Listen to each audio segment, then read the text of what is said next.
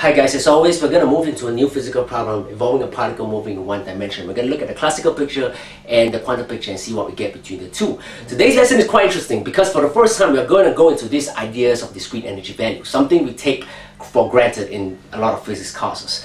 And our problem involving today is what we call the unsymmetric infinite square well, and it's set up like that. We have a particle of mass m confined to move in the potential as given as v in terms of x as plus infinity from x greater than 0, 0 for x between 0 to a, and plus infinity for x greater than a. I've sketched out the potential over here as you can see. It's called unsymmetric because it's actually symmetric but it's moved out of the origin position. Now the width of the well is from 0 to a, and all we need to know is that it's infinite outside the region of the well. So in this region and this region, x less than 0 and x more than a is infinite, so the potential goes up to infinity. Now let's see what we get. Now the classical picture, we can immediately say that the particle is confined inside the well. No surprise about that. For a particle in the classical picture to exist, we know that the kinetic energy is always greater than 0. So as the particle moves inside this region, the energy of the particle will become E minus V, and since V is infinite, it will drop to a negative energy, it will be reflected and travel to the right. Same thing will happen when it moves in this region, reflected and travel to the left. So the particle is basically trapped inside here. It has no right to be inside this region over here. The kinetic energy needs to be more than 0. I can also say that the momentum P is equal to plus minus square root of 2mE, basically just using equations of momentum, and E equals to half mv squared. No restrictions on E, so basically no restrictions on the momentum as well. Now, what do I get in the quantum picture? Now, the first thing I want to say, and this may be a bit hard to accept for now, is that the wave function is equal to 0 outside the boundary.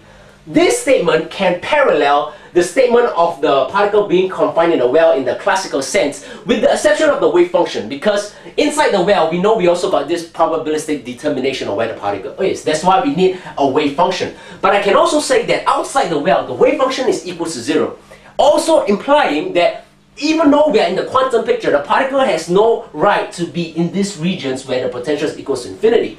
Now, if you remember the idea of the potential step, we talked in passing something about the energy of the particle being to infinity and the potential being finite. But if that's the case, since the energy of the particle is infinity, a finite potential is not strong enough to stop or to reflect the particle as it enters that potential. So there's this total transmission of particles because it's infinite energy compared to a finite potential. In this case, the idea is reversed. Now we will have a particle with finite energy. Okay, let me just erase this EK because I don't want to complicate matters. We got a particle of finite energy and the potential is now infinity. So the potential is very strong compared to the finite energy of the potential. And when that's the case, we will have the idea of total reflection of particles as opposed to total transmission. Since there's total reflection as the particle enters this region, the wave function will equal to 0 immediately and the particle will be reflected back. So some things in classical physics and in quantum mechanics are different, but some things are also the same, and this happens when we are dealing with the infinite square well potential. So we will look at the solutions inside the well. Again, why? Because wave function is equal to 0 outside the boundary. So we only need to see how the Schrödinger equation regulates the motion of the particle in this region over here. I've written down the Schrödinger equation, rearrange it to get this form, and you know, again, what we will always do is that we will let k squared equal to 2me divided by h bar squared. We will replace this with k squared.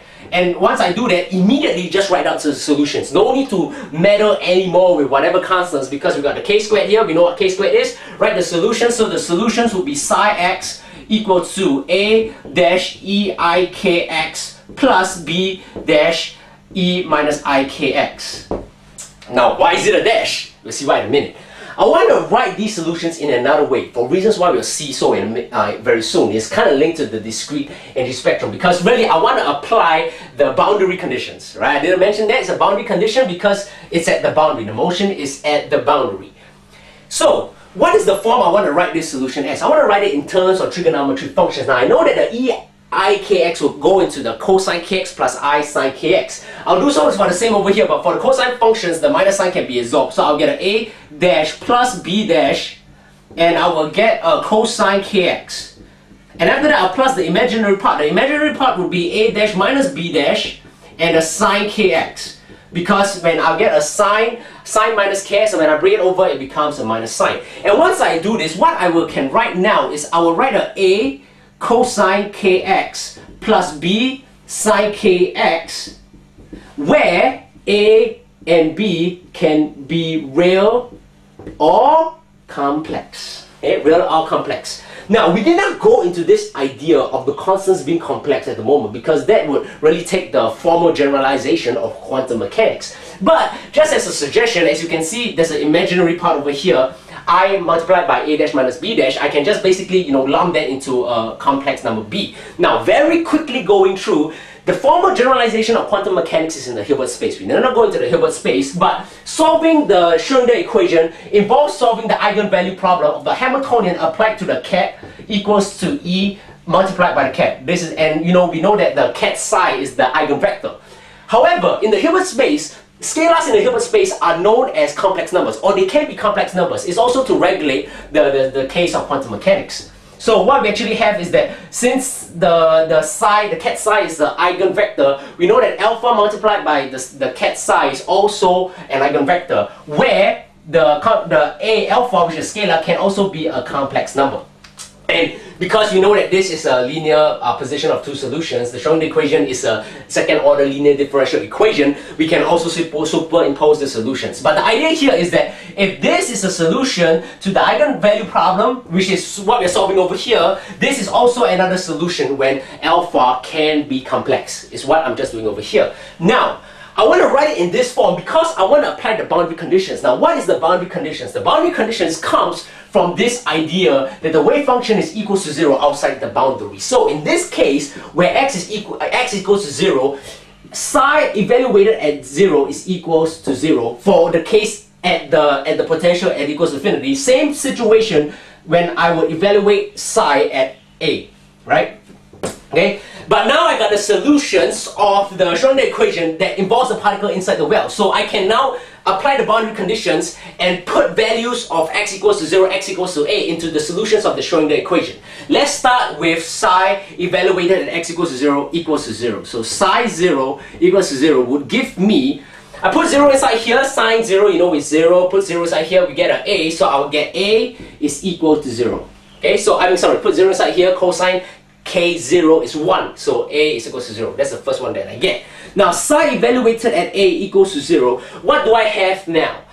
I put A inside these two as per usual, so I will get A cosine Ka plus B sine Ka is now equal to 0, right? But because of the first condition, which is A equals to 0, I cannot eliminate this part of this condition.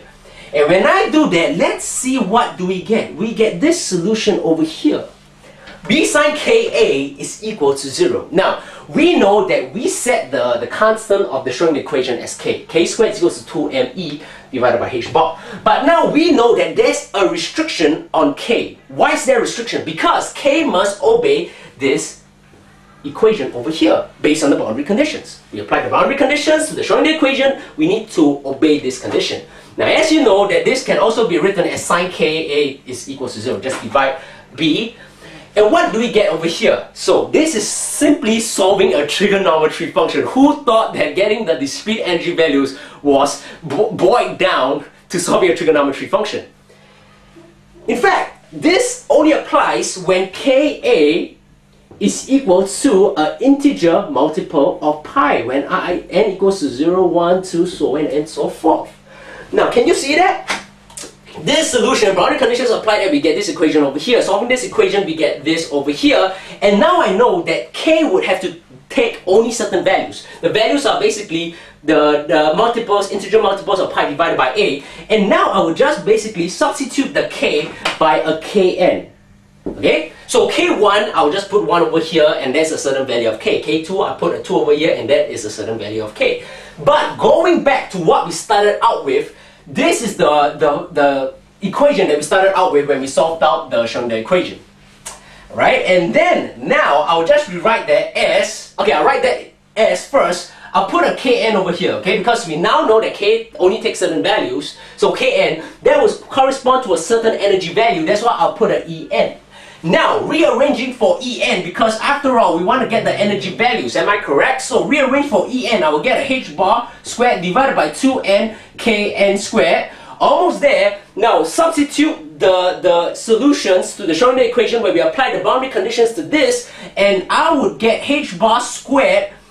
Okay, so h bar squared, I'll get a pi squared at the top divided by 2m a squared at the bottom and a n squared, where n is equal to 0, 1, 2, 3, so on and so forth. And this, ladies and gentlemen, is the discrete energy values for the problem, which is the unsymmetric infinite square. Well, who would have thought, you know, it would have linked up by the solutions of a sine equation. Now, classical, we know no restrictions for energy. So classical energy values. But now we know that in the quantum picture, we get the discrete energy values. And again, this discrete energy values is a consequence of this bound state solution. Because the bound state solution, particle confined inside here, the theorem tells us we will get a discrete energy spectrum.